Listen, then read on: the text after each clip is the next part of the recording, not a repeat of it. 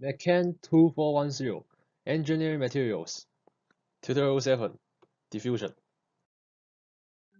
Diffusion is an important phenomenon in terms of the materials, and in material engineering and in material science, we often use this phenomenon to strengthen our materials.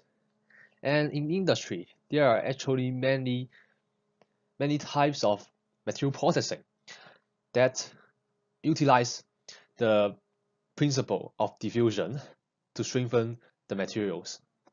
So in this tutorial, I will talk about what is diffusion mechanism in solid material, steady state diffusion, which is governed by Fick's first law, and non-static state diffusion, which is governed by Fick's second law, and diffusion in semi-infinite solid. Tutorial 7, Part 1. Diffusion definitions and types. Definition of diffusion. Diffusion is the movement of an atom or a group of atoms down a concentration gradient. And it is normally initialized by the difference, usually the concentration gradient or the temperature gradient, between two regions. You can observe the process of diffusion in the following pictures. In the first picture, the two regions are distinct, and two types of atoms, the red atom and the blue atom, haven't mixed. But after diffusion process, or during the diffusion process, these two types of atoms mix with each other, and the concentration gradient, the movement of the atoms just follows the concentration gradient. And there are several examples. In daily life, we can mix water with different temperatures. And for example, if you mix a cold water with a hot water, you will get a warm water. And if you mix milk and coffee, you cannot distinguish the mixture in milk or in coffee because it is mixed. And basically, it is done by diffusion.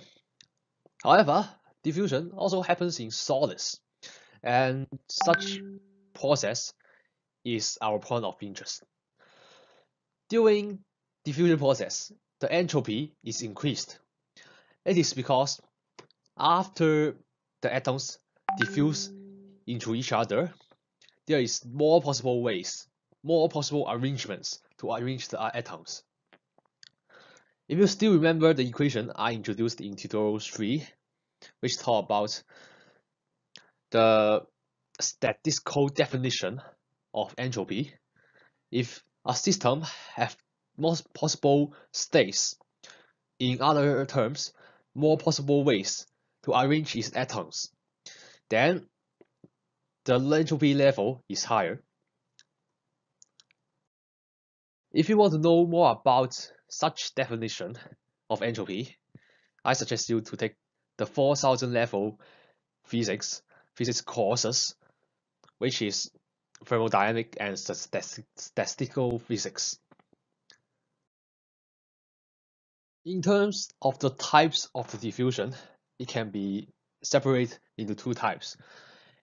Interdiffusion, or in other words, impurity diffusion, which is the first type. This kind of diffusion describes the diffusion between two different solids. For example, if you connect copper and nickel plates together, which will form a diffusion couple, and the interdiffusion or impurity diffusion will happen. The second type is the self-diffusion. It is the diffusion within the same solid. For example, even within the pure metal, the diffusion, the atoms, can move within the metal, and that is the self-diffusion. And there are two types of diffusion mechanism. The first one is the vacancy diffusion, and the second one is the interstitial diffusion. There is two criteria for diffusion. to occur, the first thing is there must be an empty adjacent site for the atom, for that particular atom to go within there.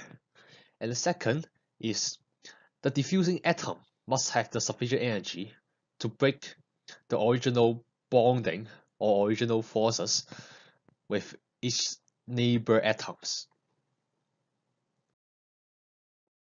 Vacancy diffusion involves the interchange of an atom or impurity from its normal lattice position to an adjacent vacancy site.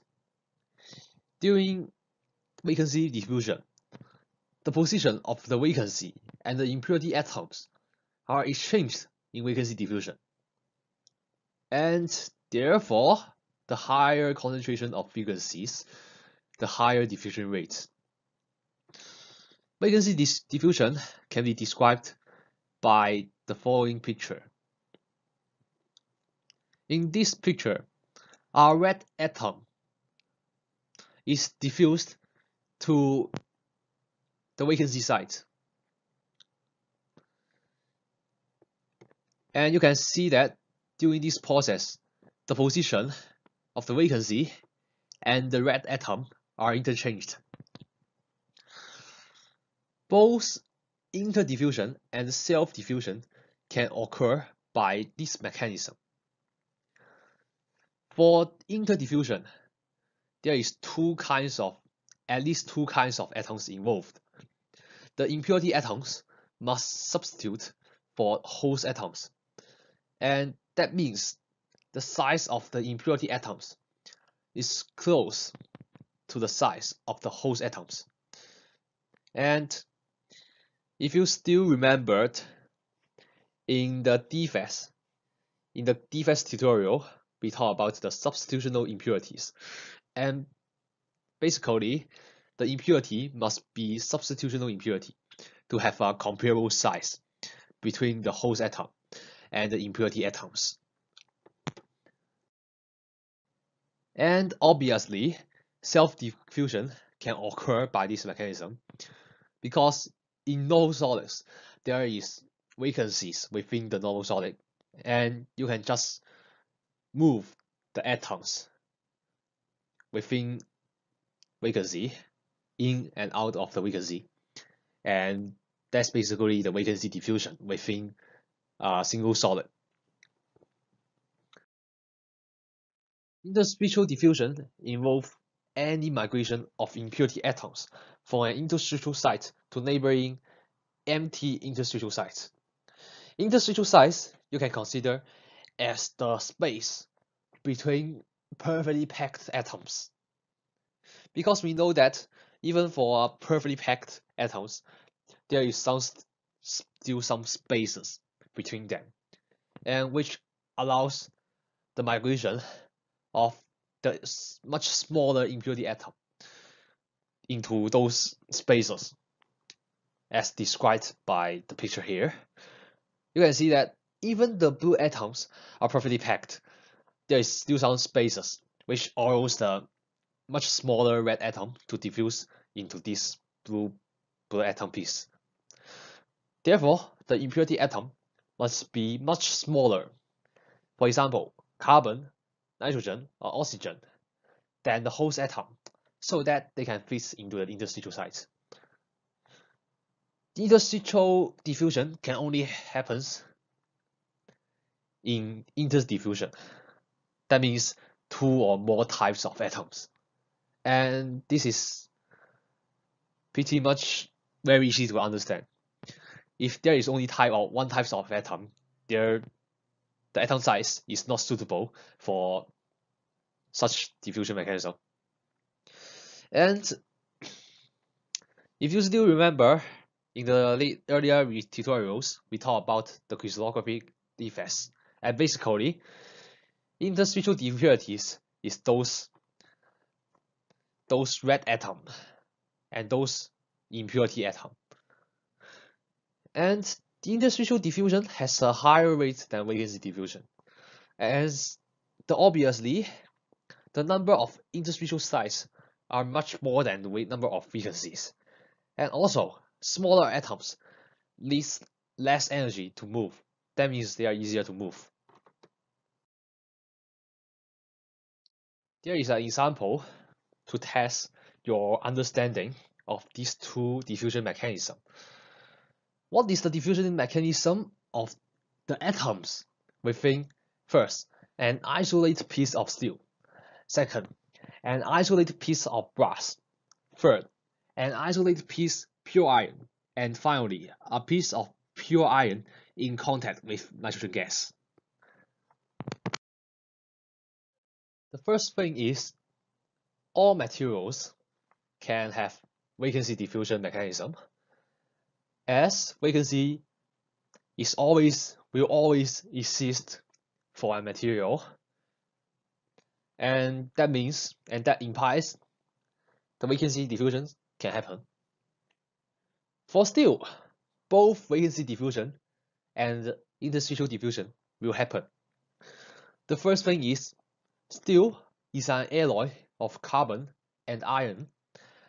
The carbon atom is very small compared with the iron atoms, which allows the interstitial diffusion of carbon atoms within steel.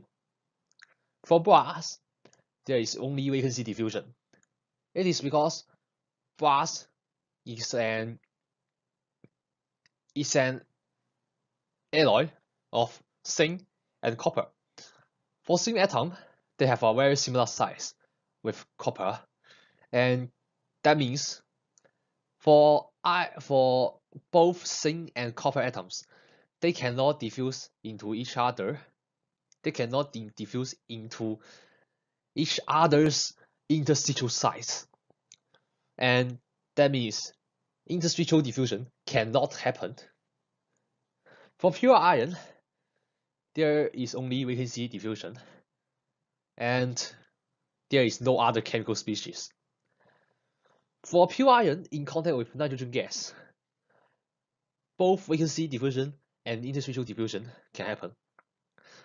It is because nitrogen atom is very small compared to iron atom.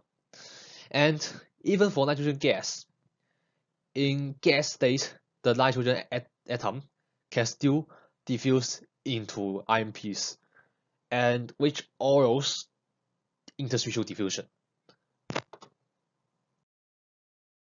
Diffusion is a thermally activated process, and the activation energy for vacancy diffusion is larger than interstitial diffusion.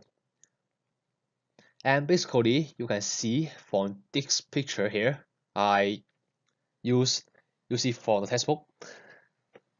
For the substitutional diffusion, the atom is much more larger and the energy required is higher. And for interstitial diffusion, the atoms are much more smaller and the activation energy is smaller.